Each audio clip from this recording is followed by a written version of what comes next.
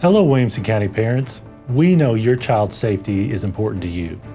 It's just as important to us, which is why we have to take every threat seriously.